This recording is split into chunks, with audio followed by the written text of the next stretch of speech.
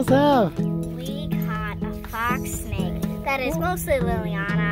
I just stood there and watched her catch it. But... And helped me get my gloves because I was scared of it. Were you scared of it? Slightly, because it was doing its all rattling and all hissing and striking at her. These fox snakes, they tame up so quickly. He's not even, he's just like, whatever. Yep, you hold them for about 30 seconds or a minute, and they are your best We put him in a cage. friend. Yeah, because I was away doing a fire class, and you kept him until I got home. Yeah, his eyes. Let's see if we can get up close and see those eyes. Oh, yeah. Beautiful. You gonna let him go, Liliana? Bye, boy. I was hoping to meet you. Bye. Oh, he rattled his tail up. You rattled his tail a little bit? Look at him. Right back to wild. Let's see, there's a rattle. Ooh. There's his tail rattling. Yeah, that's the rattling tail. That's it. It feels funny. Are you sure he isn't a rattlesnake? Wow. Oh no, he's not a rattlesnake. Oh, sure makes you think so though, huh? See how ferocious he looks? Wow. Oh, he bit you. No, he didn't. He tried to. It actually didn't hurt. Oh yeah, you could feel it rattle on you, huh? Oh, you want to feel it rattle? I want to feel it rattle. I'll do it. It's not scary at all. Bite me, bite me. He bit you. How did it feel? Didn't feel like anything. It just felt like a snake shooting at you. Yeah. Really cool, Liliana. You're so good with animals. Hello, my friends. I'm going to publicly admit to having a love affair. Before you get angry with me, I want to tell you that Rebecca has also been having a love affair. And we're both having a love affair with the same thing. And that is the world. Today I would like to share with you how you too can have a love affair with this amazing world that we live in.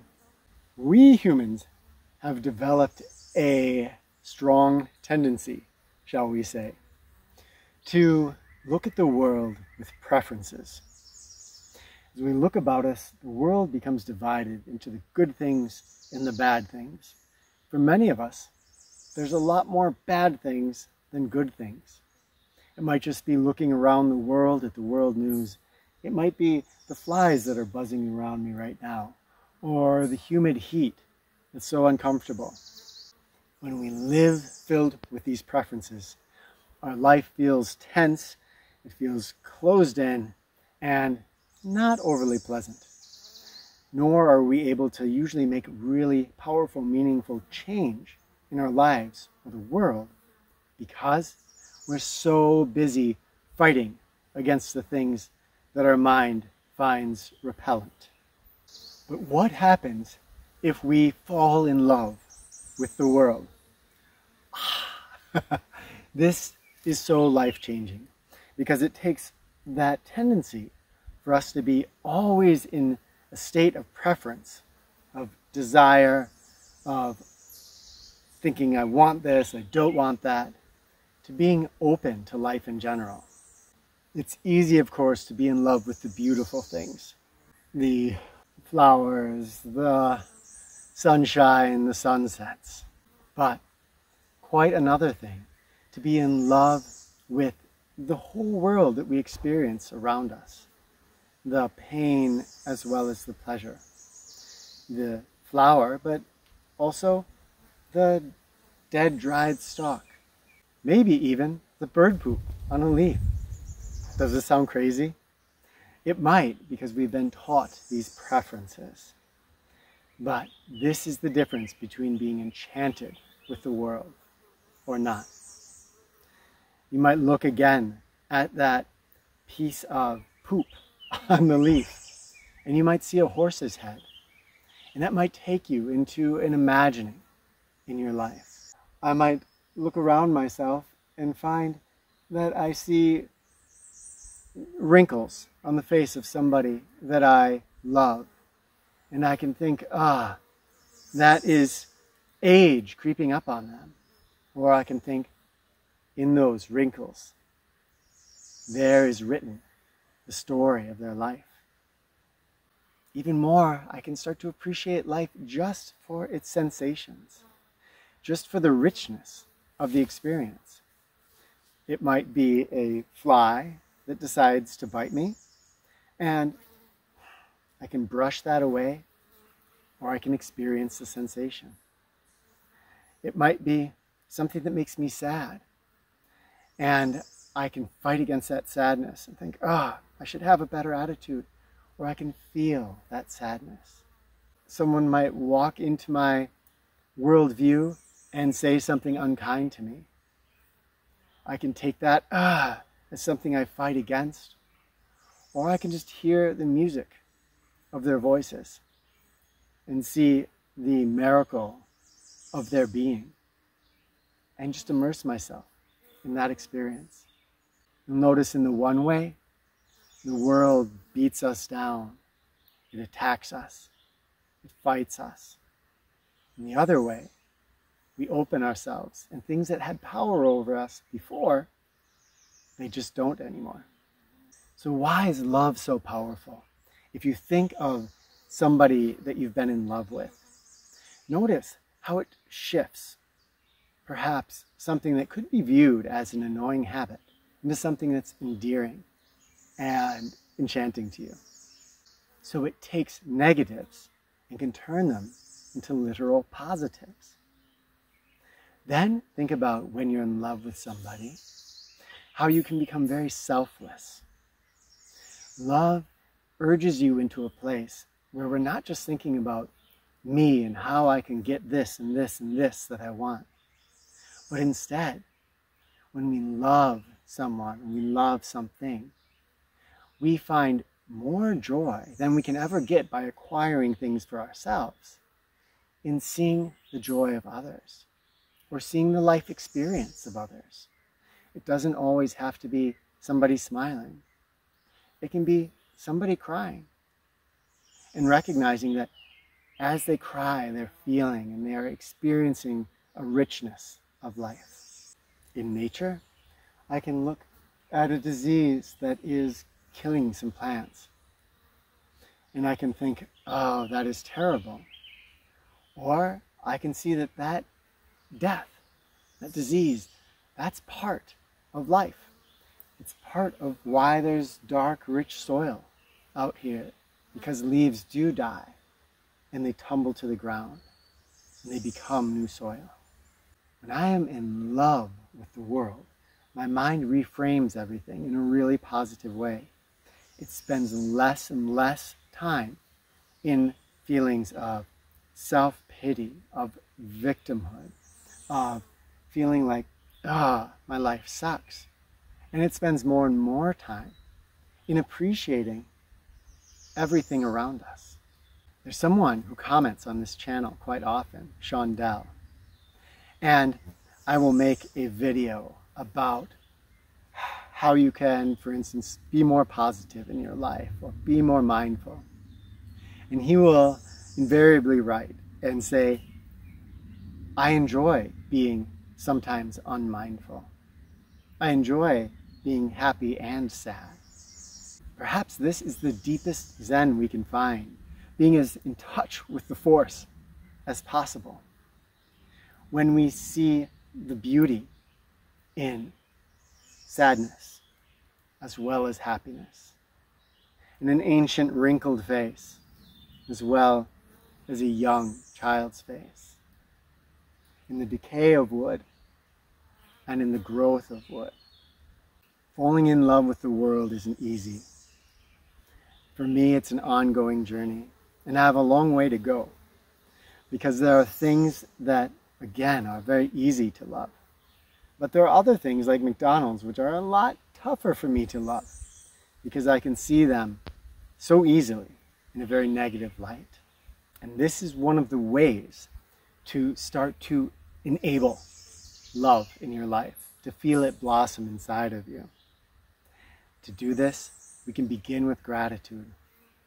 When I look around, especially at something that I might view as negative, I sit down to some food and it's not the food I wanted, I can still be grateful for having something to eat. And I can still immerse myself in the textures and the flavors and have a very powerful, wonderful, immersive, enchanting experience, even though my mind wanted something else. Another powerful exercise to develop more love in your life is to look around you and find something that doesn't seem very beautiful. Maybe it's this dead leaf, and I sink into this dead leaf. I look at it. I notice the veins and the impossibly complex, beautiful patterns that are interwoven through it. I look and I see that this dead leaf is becoming everything green around me. Next year, this is the nutrients that will go up through the roots and feed these beautiful green plants around me. Now suddenly I've taken something that just seems kind of blah or ugly, and I've seen its beauty shining through. I've seen how it's related to the whole. Yet another way to enable love in your life is through the glow meditation. If you've been with us for a while, then you've probably heard of this. But if you haven't, I'll introduce it briefly. You take a moment any time in your day and you go through the glow. You go through gratitude. You just feel the gratitude. You imagine love and you just feel the love for some of the people or the things around you. You go into a feeling of oneness, whatever that means for you, your interconnection with everything. And you leave off with a sense of wonder. I wonder what this day will unfold in front of me. And you notice how this glow meditation, it fills us with gratitude for the things that we have. It immerses us in love. It helps us to feel connected to everything around us. And that wonder, that last part, wonder is the opposite of preferences. Wonder is open and curious, where preferences are locked down. Eventually, love can become a pervasive feeling that just fills us up, and we walk around maybe with a stupid grin on all day because we feel so full of love. And it becomes easier and easier to look at the people around us that might be difficult to love and to really love them. It becomes easier and easier to look at ourselves because we can be difficult to love and to love ourselves. And it becomes easier and easier to look at just the experience unfolding around me, whatever it is. I'm too hot, I'm too cold, I'm being bitten by a fly, I'm getting to eat a wonderful meal, I'm getting to have a warm bath, getting to swim in a river. Whatever that experience is, we can immerse ourselves in it. We can feel that love that just fills us up.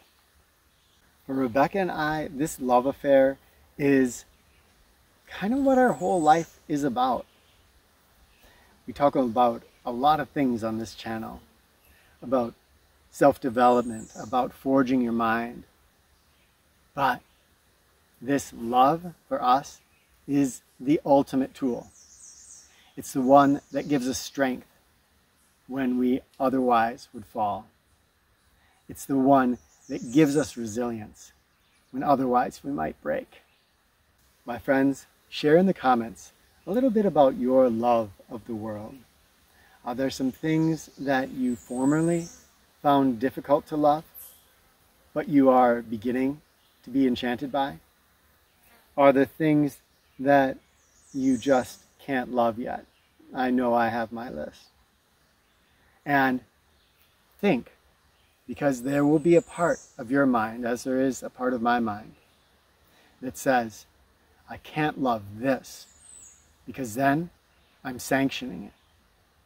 But instead ask, really, what would happen if I loved that thing? Because sometimes when we love something that otherwise would fill us with hate, we find that we can change it more effectively, or that it changes by itself, or seemingly by itself, perhaps with the influence of our love. And a moment just to say, I love you. Because here we are, across from each other, talking with each other, across a chasm of space and time. But yet here we are together. And there's a connection here that I hope we all can feel, where we as a community are looking at the world around us and trying to love ourselves more, to love the world more, to really immerse ourselves in this experience of life, so that we're no longer just fighting against it, but we're joyfully immersed in it. Thank you for being part of this community, and I cannot wait to hear what you have to say in the comments.